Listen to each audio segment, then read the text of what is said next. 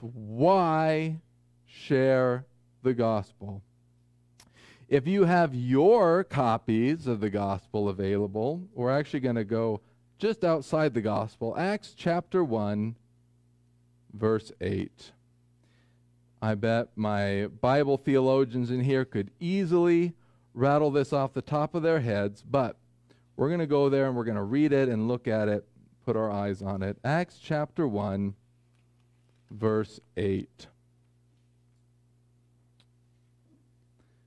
Jesus said, "But you will receive power when the Holy Spirit has come on you, and you will be my witnesses in Jerusalem, in all Judea and Samaria, and to the end of the earth." Then we look at Matthew 28, 18 to 20. Can anybody just from the field quote the end of Matthew 28? Go ahead if you're feeling bold enough. What does that say? Go therefore and make disciples. Come on, Delon, you can do it. Jesus came near and said to them, "All authority has been given to me in heaven and on earth.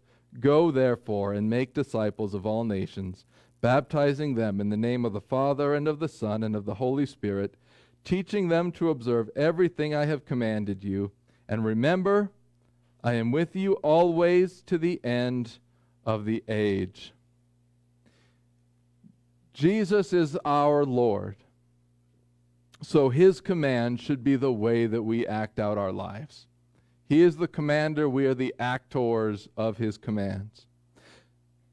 I'm going to give a couple other reasons why, but there doesn't need to be any other reasons why. Like any good parent, why should we do it? Because our Father told us to.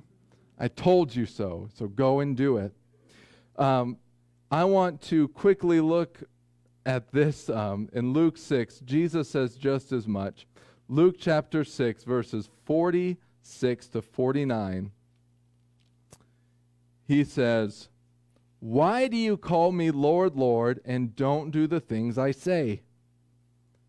I will show you what someone is like who comes to me and hears my word and acts on them. He is like a man building a house who dug deep and laid the foundation of the rock. When the rock came, the river crashed against the house and couldn't shake it because it was well built.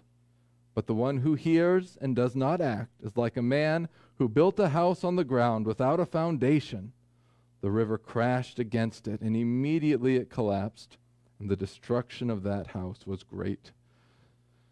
Obedience to the gospel, that's our house. Our foundation is the gospel, and we build up on it in obedience. If we try to go out and do the thing of the faith without the foundation of the gospel, our house will collapse around us. Why do we need to do it? Because we call him Lord, and so we need to do what he says. But if we wanted to talk about more reasons, the gospel is the foundational solution to every social and personal ailment that you can think of. It's the foundational solution to every problem. God says that he is the great physician, Jehovah Rapha. So how do we gain access to the great physician? Through his Son.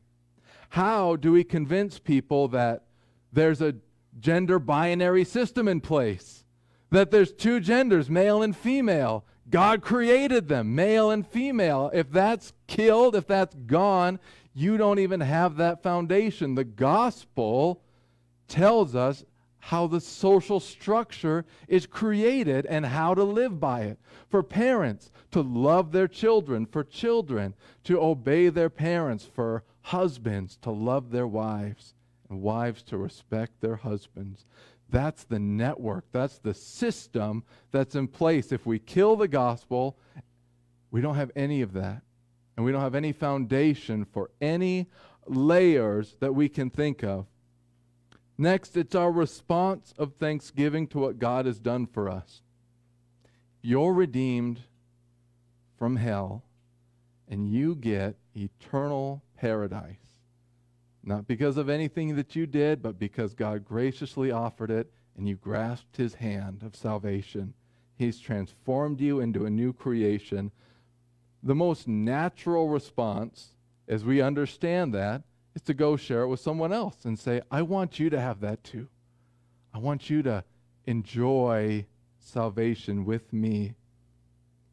And it's done with urgency out of love for our neighbor. If we love our neighbor, we'll share the gospel. That's just kind of the way it is. Charles Spurgeon said it really harsh. He had a really harsh quote. And this is in the Everyday Conversations. He said, either every Christian is a missionary or he's an imposter. Ooh, you can argue with Spurgeon a little if you want to, but man, that was a compelling thought. Why share the gospel? It's necessary. And you can't be scared or ashamed to do it. Jesus said, if you're ashamed of him, which would be ashamed of sharing the gospel, then he will be ashamed of you in the presence of the Father. Anybody want Jesus ashamed of you in God's presence? I don't want that.